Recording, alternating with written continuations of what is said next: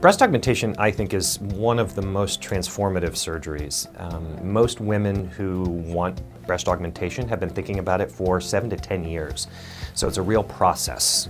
Sometimes it's the younger population, often it's sort of the middle-aged population who they've already had children and they want to rejuvenate their breasts. But it's just a great surgery because it can either take you to a place that you want to go, aka if you have smaller breasts and you want to have larger breasts, or bring them back to a place where they were before.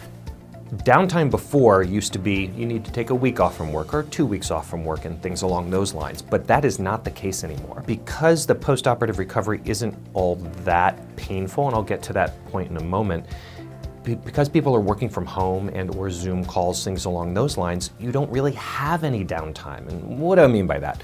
So say you got surgery on Tuesday.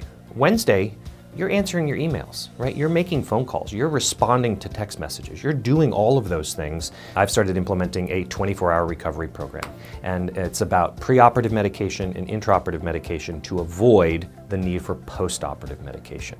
And we're also realizing that, particularly with a breast augmentation, women can start doing activities sooner than we thought. The antiquated model is don't do anything, no heavy lifting, nothing for 4 weeks. And that's just not the case anymore.